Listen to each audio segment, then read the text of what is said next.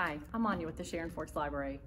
The Vanishing Half by Brit Bennett is the story of identical twin sisters who run away from their tiny hometown in Louisiana at 16.